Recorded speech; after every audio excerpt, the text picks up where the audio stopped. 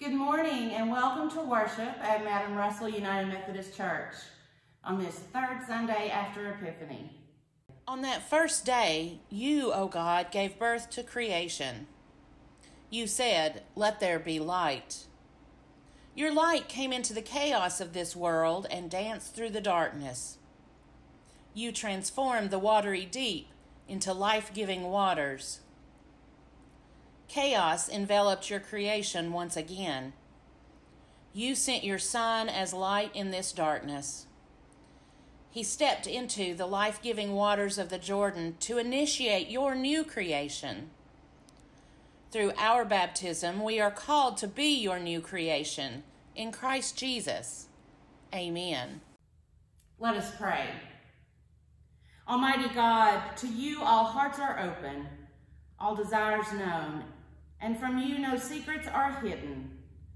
Cleanse the thoughts of our hearts by the inspiration of your Holy Spirit, that we may perfectly love you, worthily magnify your holy name, and wholeheartedly follow you. Through Christ our Lord. Amen.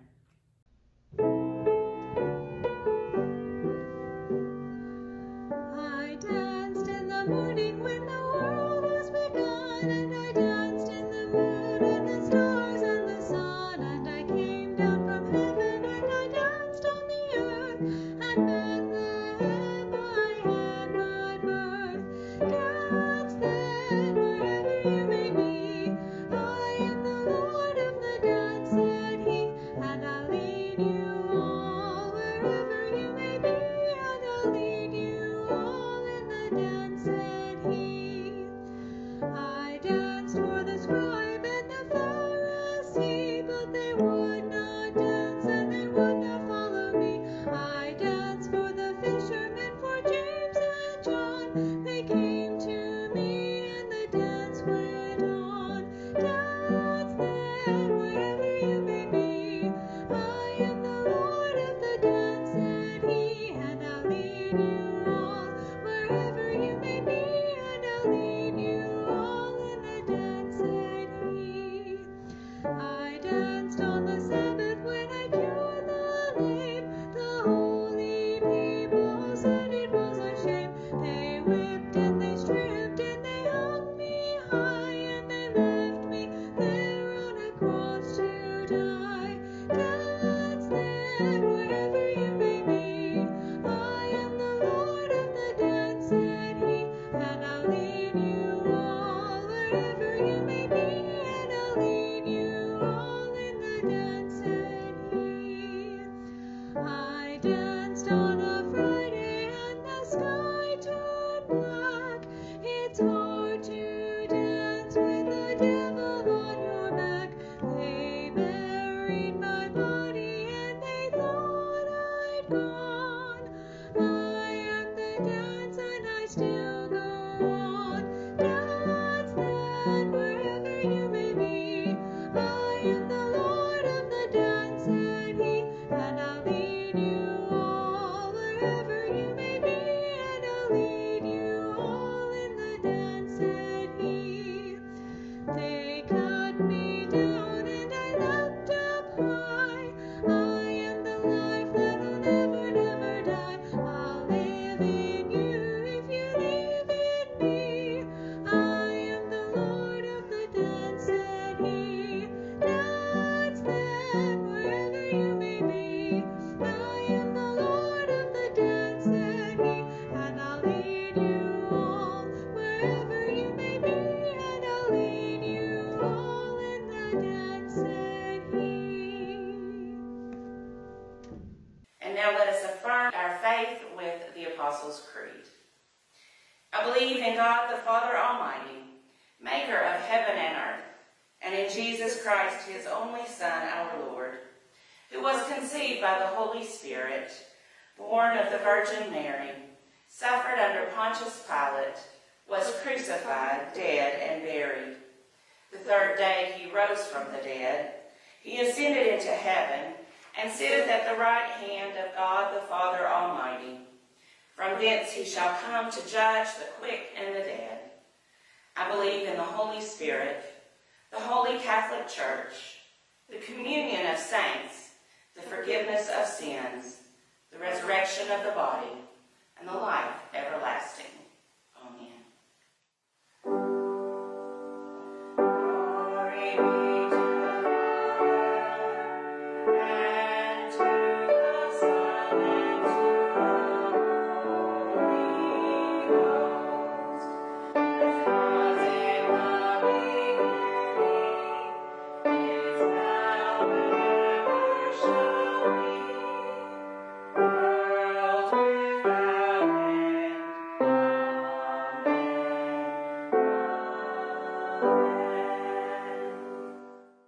Our gospel reading for this morning is from the Gospel of Luke, chapter 5, verses 1 through 11. Once while Jesus was standing beside the lake of Gennesaret, and the crowd was pressing in on him to hear the word of God, he saw 2 boats there at the shore of the lake. The fishermen had gone out of them and were washing their nets.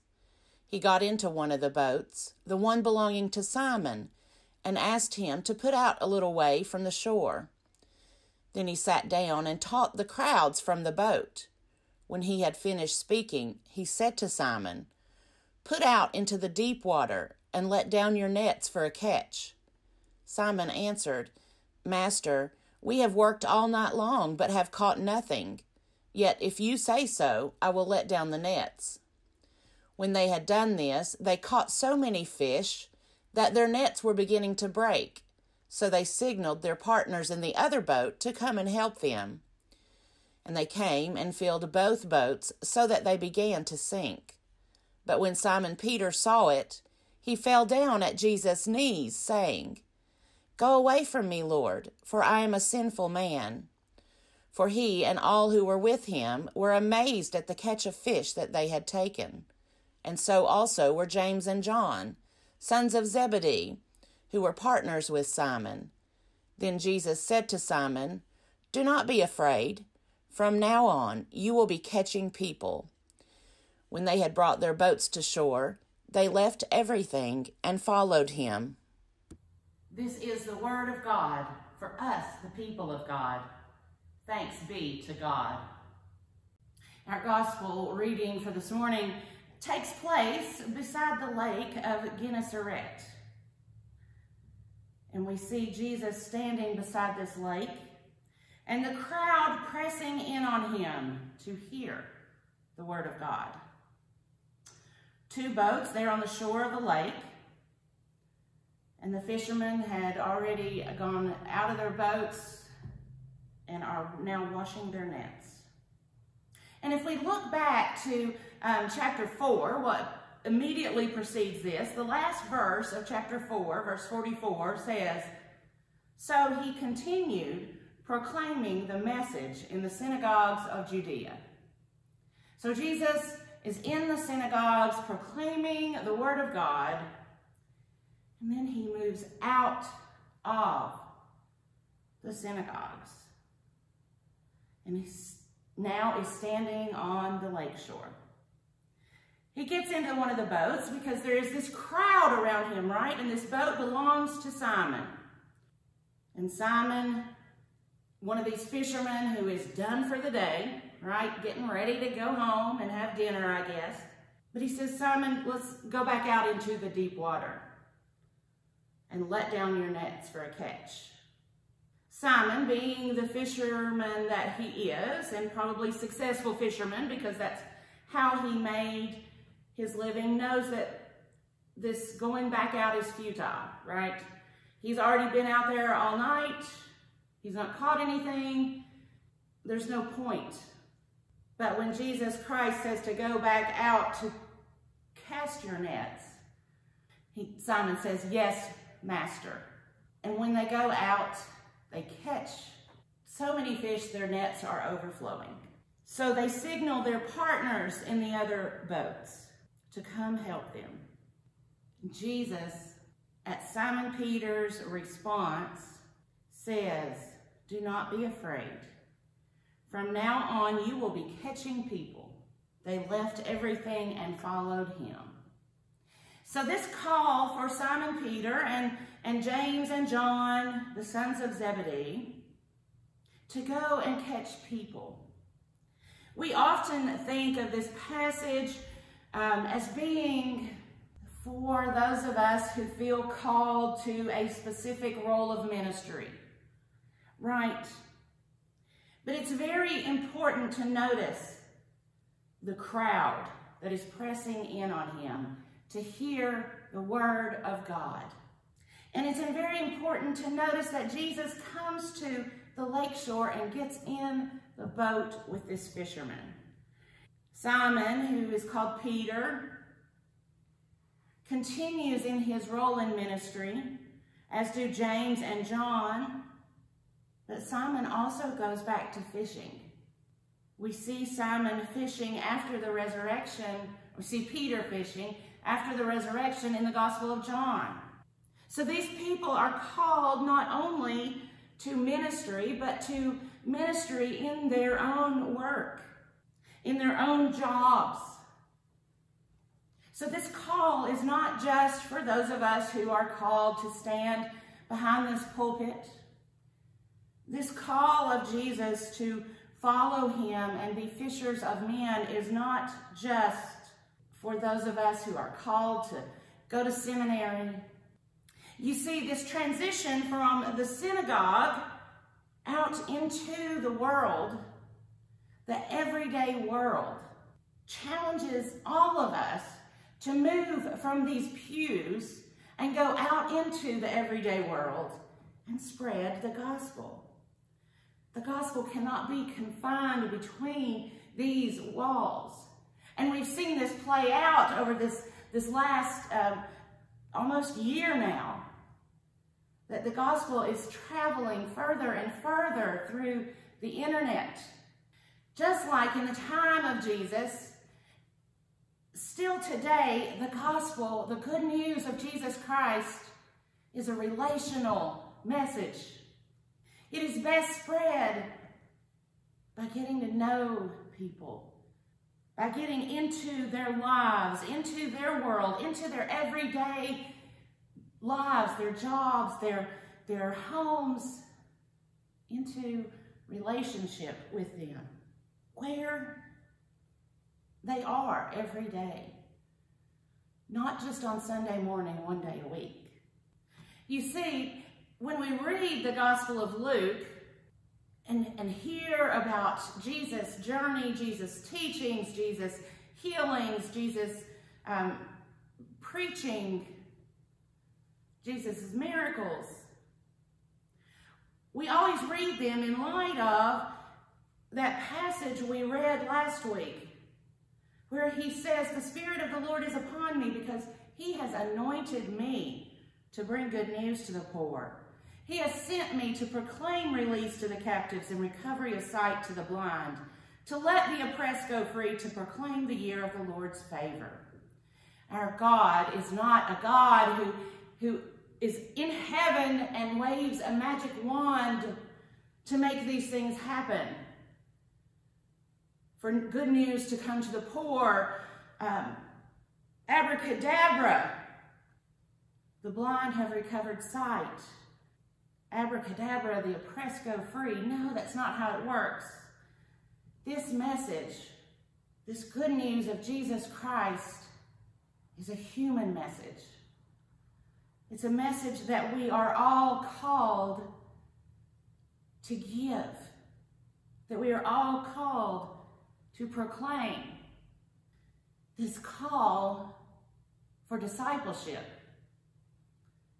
is a call for each and every one of us to go out from our worship in our church, in our synagogue, in our temple, to go out from our worship into the everyday world and see the crowds and proclaim the good news to the crowds. Follow Jesus to the people, to the world. Our founding father, John Wesley, realized that the gospel message could not be contained within these walls as well. Like Jesus standing beside the lake, proclaiming the word of God. John Wesley went to the streets to proclaim the word of God. He went where the people were, into their everyday lives, to proclaim the good news of the gospel of Jesus Christ. And that is what we are to do. We follow Jesus.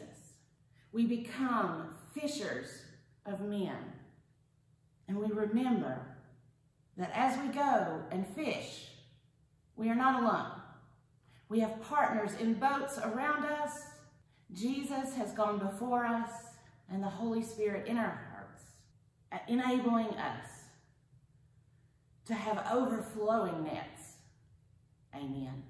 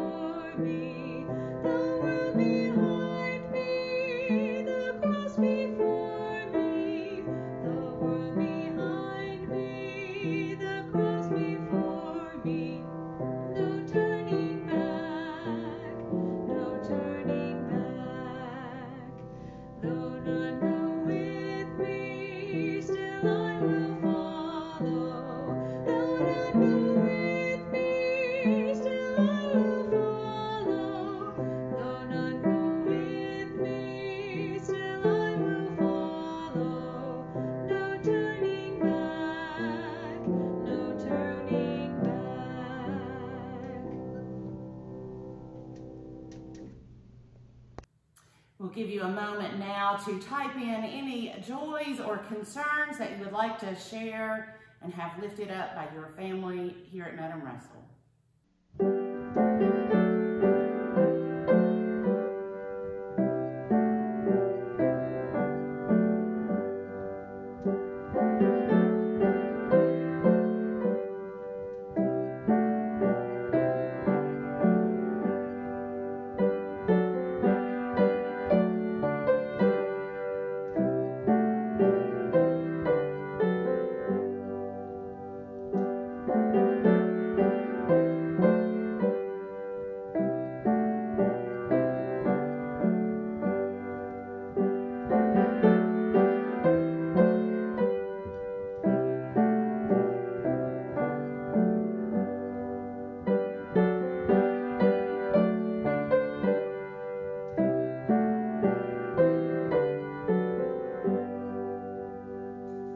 Let us pray. O God, Most High, you meet us where we live and invite us to be part of your purpose. All thanks and praise to you, for you hear our prayers for the church, the world, and all who live in it. We pray for the church and for all who work to bring others a word of compassion. Strengthen us that we may follow you in being fishers of men. We pray for peace, both among the nations and within our nation. Help us to put aside our differences and recognize that we are better together. We pray for those suffering from war or calamities of nature. Guide us to offer compassion and work toward the renewal of your creation. We pray for those who are oppressed and need courage to resist. May they know the freedom you have given us through your Son, Jesus Christ. We pray for those who, because of illness or hardship, are paralyzed by fear. Instill your courage and compassion into them and us, that we may offer your love to those who are hurting. God of majesty and glory, Through Jesus Christ, you summon us into your compassion for all creation. Renew in us your call and release us from all fear, that we may testify in words and deeds to your steadfast love for all. We pray these things in the name of Jesus Christ, who taught us to pray, saying, Our Father, who art in heaven, hallowed be thy name. Thy kingdom come, thy will be done on earth as it is in heaven.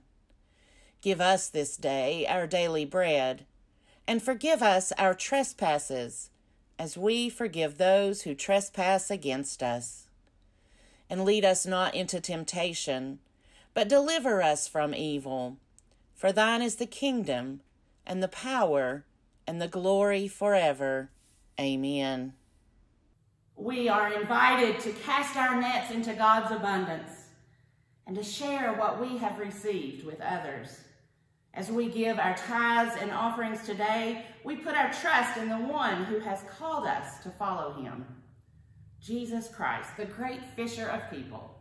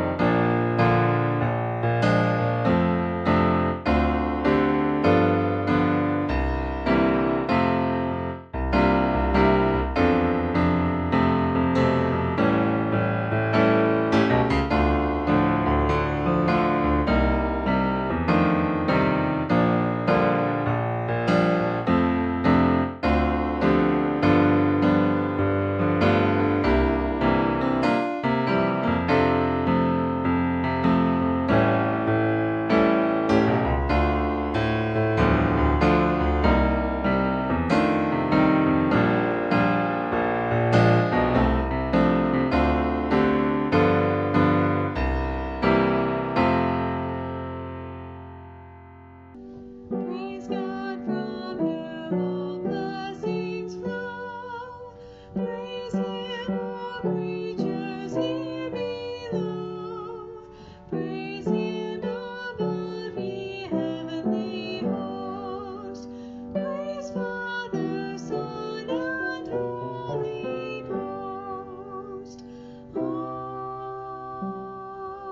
Amen. Holy One, we give thanks for your generosity to us. Bless these gifts and multiply them for the sake of those in need around us. In the name of the Father, and the Son, and the Holy Spirit. Amen. Let us turn to the Most Holy One and confess our sin, confident in God's faithful and steadfast love for us. God of the universe and creator of all that is, we admit that we fail to be honest about our lives and in the politics of life. Sometimes we are deceitful. Other times we judge ourselves harshly and feel unworthy of your call on our lives. Sometimes we answer your call fully and take every opportunity to be fishers of men. Other times we give you empty promises and only half-heartedly follow Jesus. Touch us with your grace and dispel our fear, that we may arise with renewed spirits to serve and follow you, our true sovereign. The promise is this: God is faithful and steadfast, eager to forgive our sins and teach us his ways. In Christ we are forgiven. Thanks be to God. Amen.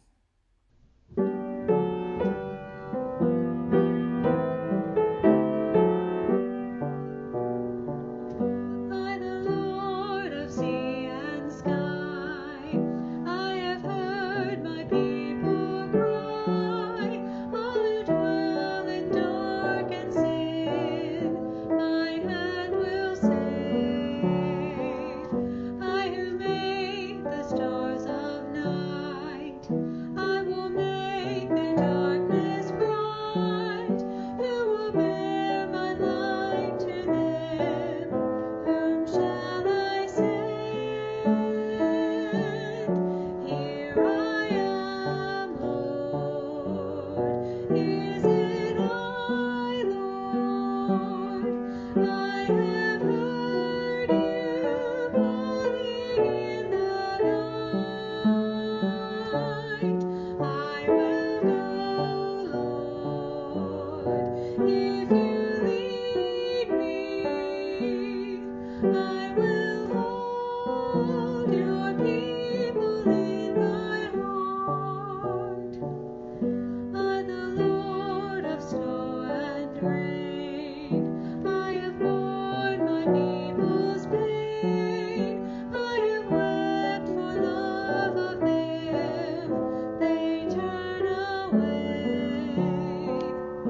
I will break their hearts of stone, give them hearts for love alone. I will speak my word to them. Whom shall I send? Here I am, Lord. Is it I, Lord? I have heard you calling in the night. I will go, Lord, if you lead me. I will hold your people in my heart. I, the Lord of wind and flame, I will tend the poor and lame. I will set a feast for them. My hand will save. Finest bread I will provide, till their hearts be satisfied. I will give my life to them. Whom shall I send? Here I am, Lord. Is it I, Lord? I have heard you calling in the night.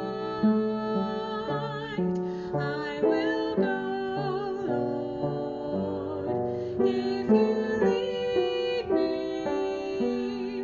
I will hold your people in my heart. Don't be afraid to put out into the deep waters. We are not alone. We have partners in other boats around us, and Christ has gone before us. Let down your nets, expecting God's abundant provision. Go and be fishers of people. Amen.